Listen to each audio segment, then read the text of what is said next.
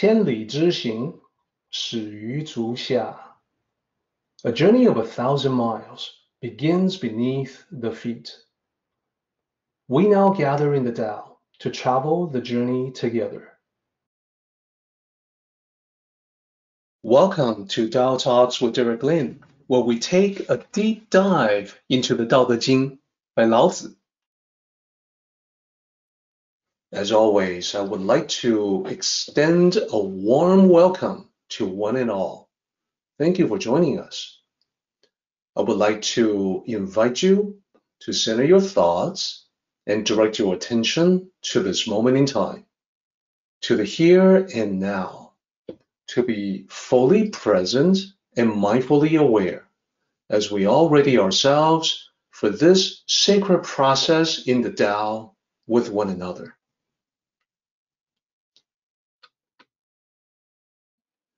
Here we are at the final presentation slide of chapter 81, right before we go into paraphrase and full circle. So this is meant to graphically summarize everything Lao Tzu has spoken of in this particular chapter. This is about different aspects, 3 different aspects about how we live, starting with the mind. 知者, the one who knows. Those who know. That's what the 2 Chinese characters are. And my label there, real knowledge, because Lao Tzu says those who know or those who possess real knowledge are not broad knowledge. They do not appear to know everything. They don't present themselves as a know-it-all. In our lives, we have seen know-it-alls just really betray their arrogance. So this right here is reflecting in your mind, your thoughts. In the Tao, this also means being consistent in your internal thoughts and external actions. As being consistent, as in being consistent whether you are in public or all by yourself.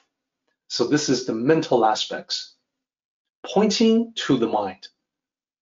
Then, in the first section, we also saw this emphasis on communication. We talked about beautiful words and debates. So this is associated with not just your mind now, but your words, the words that you utter, the things you say.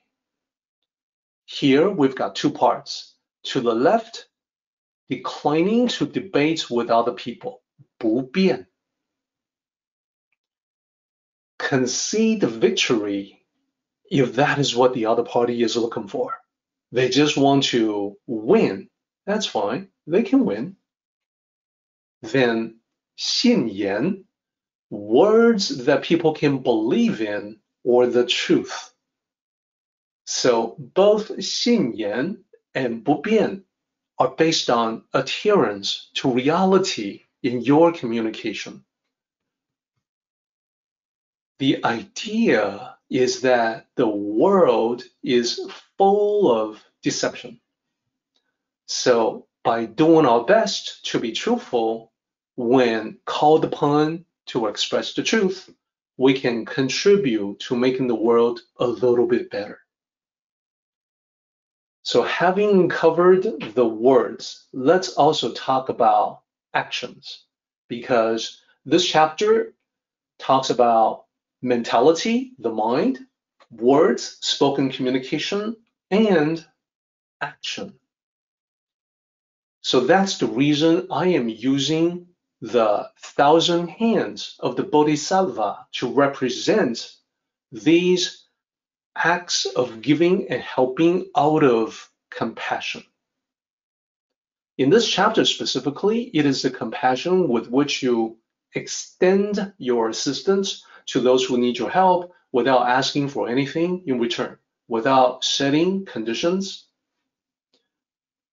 So no conditions, no expectations. It's the 1,000 hands of assistance, because it's the assistance rendered for all. It's not selective. It doesn't pass judgment on who deserves or does not deserve to be helped. And then to the right, the thousand hands of giving. It's the same thing. The assistance to those by giving to them who do not have enough. The thousand hands of giving. Now, in accordance with the Tao, it means that you give in accordance with your abilities, that is, giving your excess.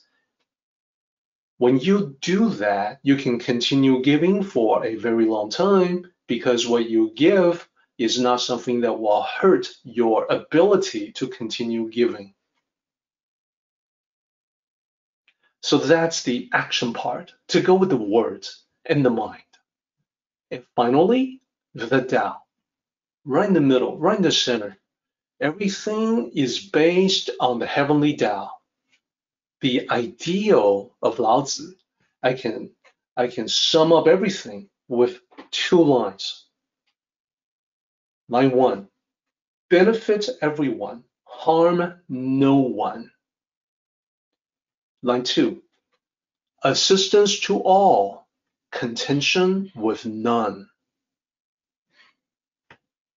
So benefit everyone, harm no one, and then assistance to all, contention with none. At the end of the Tao Te Ching, at the end of chapter 81, this is the most important point that Lao Tzu wanted to make.